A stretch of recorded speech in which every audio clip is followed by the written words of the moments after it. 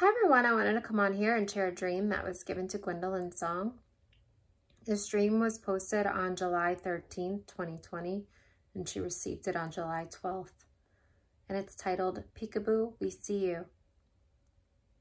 She says, this afternoon in a supernatural dream from the Lord Jesus Christ, I was shown some of the plans of the enemy.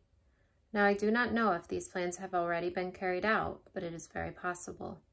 They could be plans for the future once the radio frequency capabilities improve to the next level. I'm not an expert on technology, but this is what I saw. I saw a man's hand holding a stack of images taken of Christians' homes during the lockdown. The image that was shown to me was the living room of a man who runs an internet prophecy website. The government had taken pictures through his home television and knew the setup of his home and what activities were happening there. In the dream, I literally saw a very clear image of this man's living room. I'm going to keep this post brief because I know how precious everyone's time is. But here are the verses that the Lord gave me concerning this dream. Matthew chapter 4, verse 19. And he saith unto them, Follow me, and I will make you fishers of men.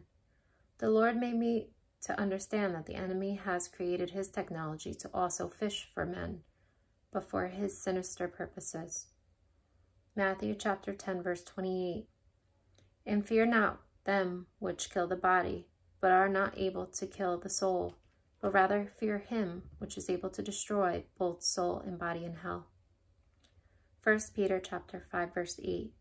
Be sober, be vigilant, because your adversary the devil, as a roaring lion, walketh about, seeking whom he may devour. 2 Timothy chapter 1, verse 7. For God hath not given us the spirit of fear, but of power, and of love, and of a sound mind. Revelation chapter 20, verse 10. And the devil that deceived them was cast into the lake of fire and brimstone, where the beast and the false prophet are, and shall be tormented day and night forever and ever. And that is the end of the message. I love you all, and I pray that you all have a blessed day.